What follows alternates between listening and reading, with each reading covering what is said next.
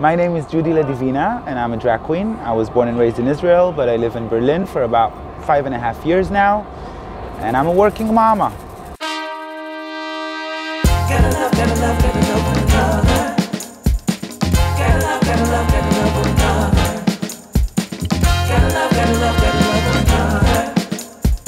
Drag as an art form is the one place where we have absolutely no rules.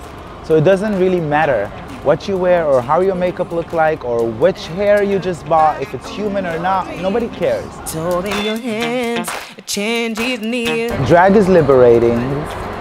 Allow yourself to be who you are because, as I said, it's the most important thing ever. I think life at the end of the day is a journey towards being authentic with oneself.